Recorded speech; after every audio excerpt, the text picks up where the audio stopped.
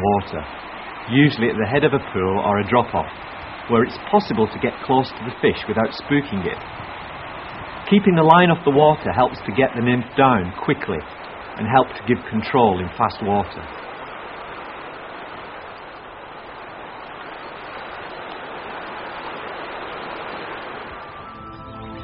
The sheer size and power of these fish had to be seen to be believed.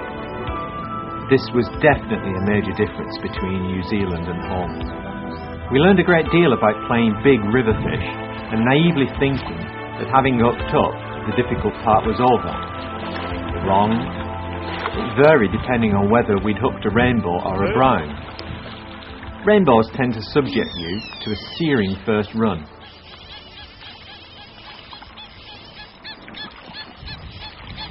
Right, take some of that material off your fast.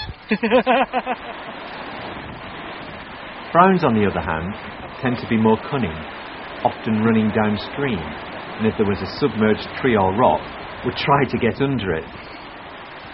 It's a case of sprinting downstream to get below the fish whilst maintaining pressure throughout. We use maximum side strain when appropriate by dropping the rod low, so the fish now has to fight both the current and the rod. At least that's the theory. This really did help, and we landed a lot more fish as a result. The other really important point when playing these fish is to minimise the drag effect of the water flow by holding the rod high, by lifting the arms high. It keeps the fly line out of the water. This also dramatically improved our landing rate. Despite the trout caught, we only occasionally saw a bit of backing, as we usually followed the fish downstream. 50 yards of backing was ample, and any fish that gets 30 yards of fly line and 50 yards of backing out on a fast stream is probably history anyway. We played the fish hard. The quicker they were landed, the better shape they would be in when released. Using the correct technique, it was often possible to land fish very quickly. Gorgeous fish. There we go, not bad. That'll do to start. When landing and photographing fish, we kept them in the water as much as possible and released them early.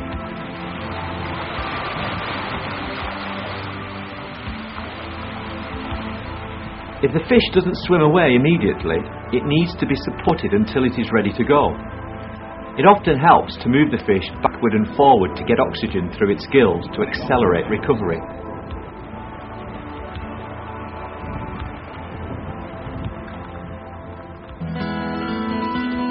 This was to be one special day.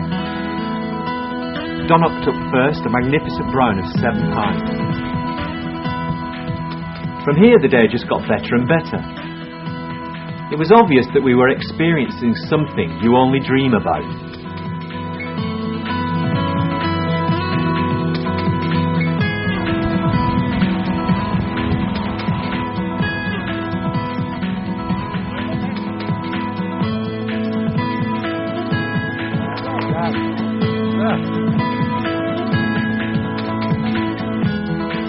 Surface takes can be spectacular. Note how the fish breaks surface with its nose to inhale the fly. Well done. There you go. That's the story.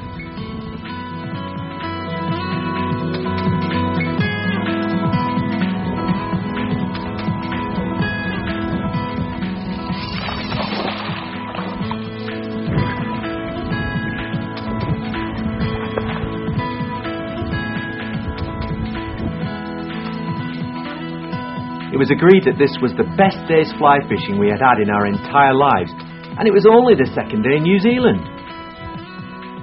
The sheer quality of the experience would be hard to beat.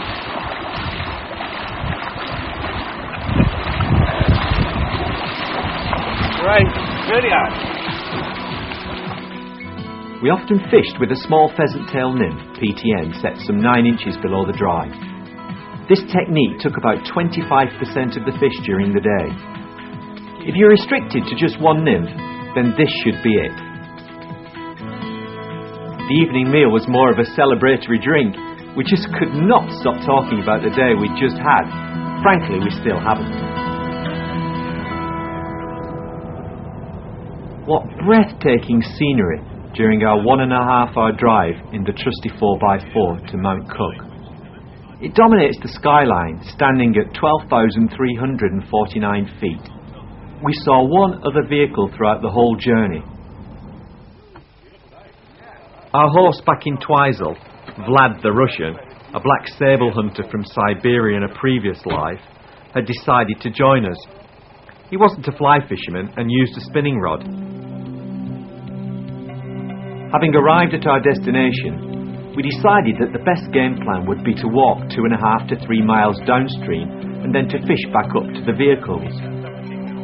It was a truly memorable occasion, fishing one of the legendary streams at the foot of this magnificent mountain. It was a gorgeous day, not a cloud in the sky. The landscape was magnificent, but at the same time, it was also a little eerie. What a privilege to be casting a fly in these surroundings. To catch a fish would be a bonus. Very big fish could be seen from selected vantage points. They proved very elusive, and we didn't catch many, but when we did, they were absolutely awesome. Once again, the power of these fish is evident. Just as you think it's all over, off he goes again.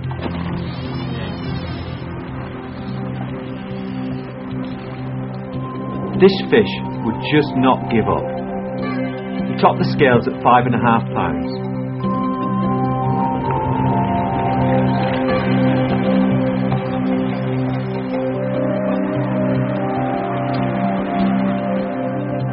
Note the pressure Don is exerting on this fish. In real time, it took just 2 minutes 10 seconds to land it. Once hooked, it was relatively straightforward to land these fish, as there were few obstacles for them to use to avoid capture.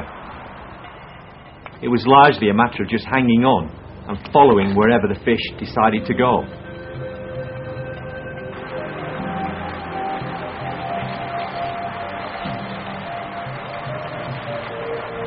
Well, there's more than one way of landing a fish.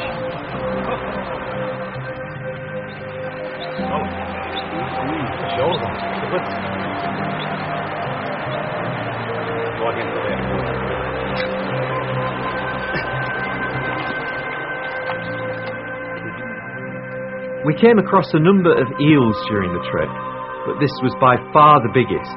It was estimated at around 60 pounds by the guide. It wasn't too bothered by our presence, that's for sure. He obviously thought he was at the top of the food chain.